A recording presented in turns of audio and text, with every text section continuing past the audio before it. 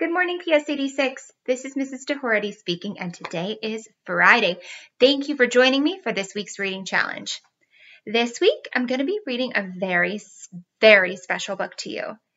This book was given to me by my mom when I was in second grade. I've kept this book for a very long time, and I hope that you guys will love it as much as I do.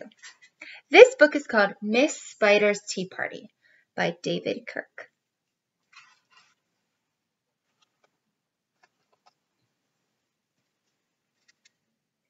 One lonely spider sipped her tea while gazing at the sky. She watched the insects on the leaves and many flying by. If I had friends like these, she sighed, who'd stay a while with me, I'd sit them down on silken chairs and serve them cakes and tea.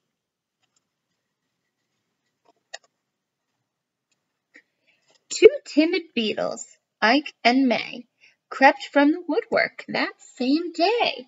But when Miss Spider begged, "Please stay," they shrieked, "Oh, no!" and dashed away.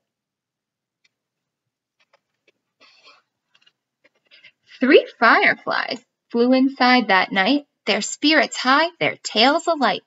They spied the web and squeaked in fear, "We'd better get away from here." The little trio did not feel they'd care to be a spider's meal. Why do they all keep flying away? 4 bumblebees buzzed by outside. "Please come to tea," Miss Spider cried. The 4 ignored her swaying there. She waved a tea towel in the air. She took a cup and tapped the glass. Then one bee spoke to her at last. "We would be fools to take our tea with anyone so spidery." I remember my computational thinking skill of noticing patterns, and I'm seeing a few patterns in this book. Can you think of any patterns? I'm noticing that it's a pattern because there's counting. We started with 1 spider, 2 beetles, 3 fireflies, and 4 bumblebees. Do you notice any other patterns? I wonder how many insects will be on the next page.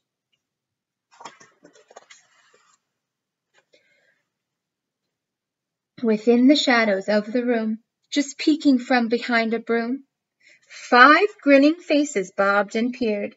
Miss Spider smiled, her heart was cheered. Descending for a closer look, she danced into a gloomy nook, but sadly found those jolly mugs belonged, alas, to rubber bugs. They're not going to eat with her. Rubber bugs don't eat. Some ants strode in. They numbered 6. But ants with spiders will not mix. She brewed them tea from hips of roses. The proud platoon turned up their noses. Why won't anybody drink tea or have cake with Miss Spider? I wonder how she's feeling.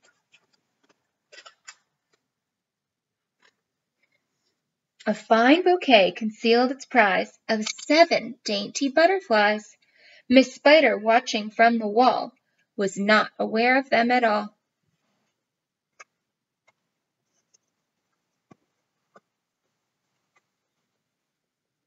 The tea table was set for 8, with saucers, cups, and silver plate. The cakes were fresh, the service gleamed, yet no one would arrive, it seemed. Her company in no demand left her a cup for every hand. I like that part. There's 8 cups, and she's a spider, and spiders have 8 legs. So her company in no demand, meaning none of the bugs came to eat with her, left her a cup for every hand. 8 hands, 8 cups. Let's keep going.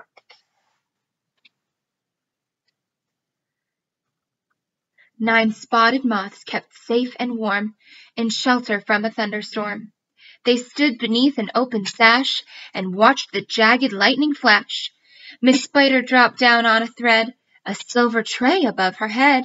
She'd hoped to please them, but instead they flew away in mortal dread.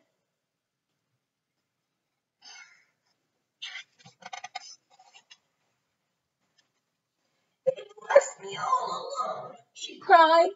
She dabbed her eyes and sadly sighed. It's plain no bug will ever stay.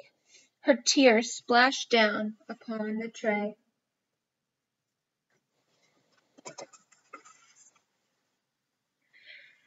Ten tiny steaming cups of tea were perched atop her trembling knee. She sipped and sobbed and heard a cough, and turned to see a small, wet moth, a fragile thing so soaked by rain, his wings too damp to fly again.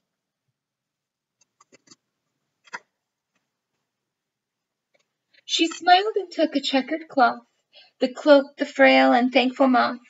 They talked and snacked on tea and pie until his tiny wings were dry. Then lifting him with tender care, she tossed him gently in the air.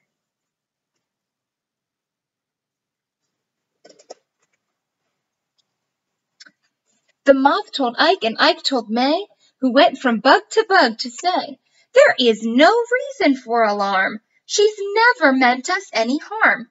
So later on that afternoon, assembled in the dining room, 11 insects came to tea to share Miss Spider's courtesy.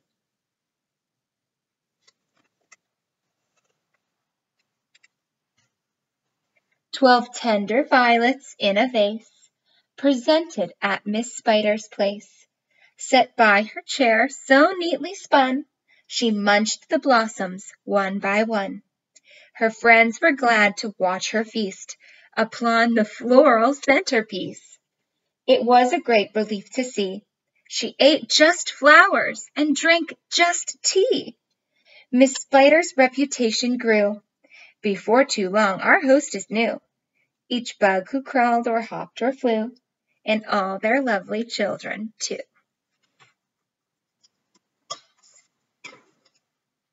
The end. Thank you guys for joining me for this week's reading challenge. I can't wait to see you next week.